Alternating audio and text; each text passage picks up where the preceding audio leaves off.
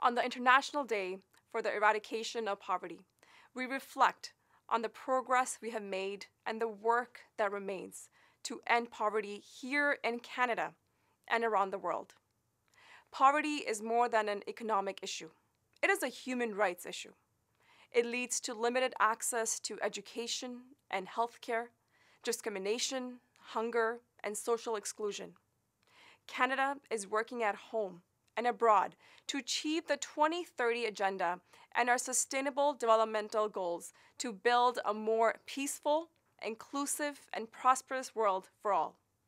At home, we've strengthened the financial security of seniors, created $10 a day childcare, and increased women's participation in the workforce, and introduced a Canada Child Benefit while creating new jobs and driving strong economic growth.